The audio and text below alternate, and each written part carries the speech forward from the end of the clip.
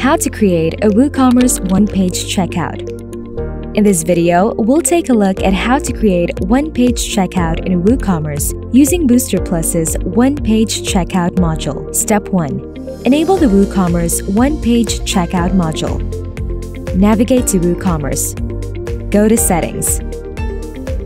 Then go to Booster from the Admin panel to access the different modules. Here, you'll see a list of different modules. Select the one-page checkout module under the Cart and Checkout section. You can select the checkbox next to the module to enable it. Once you're done, click the Save Changes button at the bottom of your screen to continue. Step 2. Configure plugin settings. Navigate to Booster. Go to Cart and Checkout, and then head over to One-Page Checkout to access the module settings. Here, you can add products that you may want to display on your WooCommerce one-page checkout.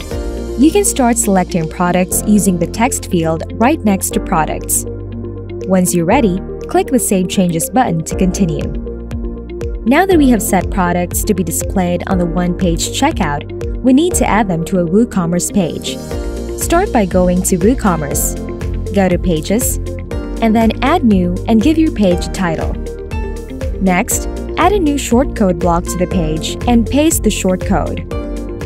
Next, click the Publish button to continue.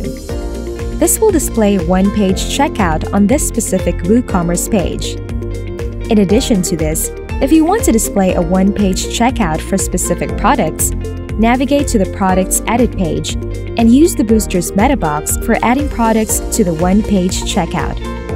Click the Update button once you're done. Step 3.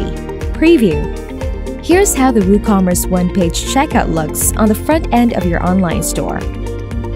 And here's what the single product page looks like. See? That was easy. Thanks for watching our video. Visit the link mentioned below. Please subscribe to our channel and ring the notification bell.